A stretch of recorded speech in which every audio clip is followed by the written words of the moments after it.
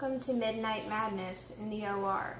Today we're here with our patient Matilda, who is in need of a C-section on account of her placental abruption. Now we will begin.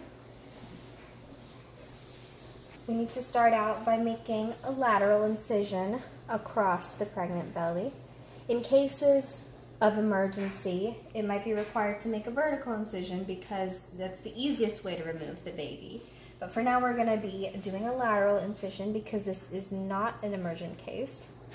So first, you're going to make a cut into the skin, and then you're going to dig deeper and make a cut into the uterus.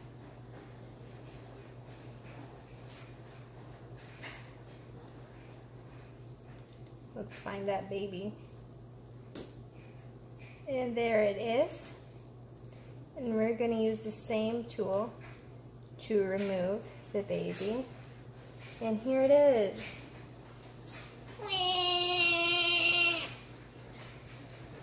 And now we will dispose of the baby and any other body parts, and we will proceed to suture. Actually, a common method nowadays is to staple, but we will be suturing for today.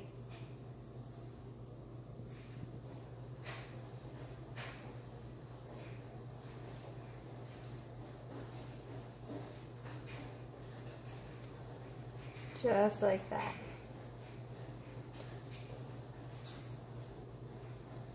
How are you doing, Matilda?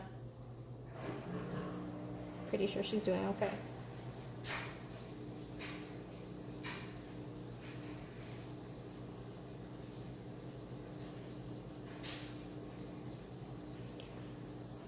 All right, and after you tie that up, you're done. And that, my friends, is how to perform a C-section.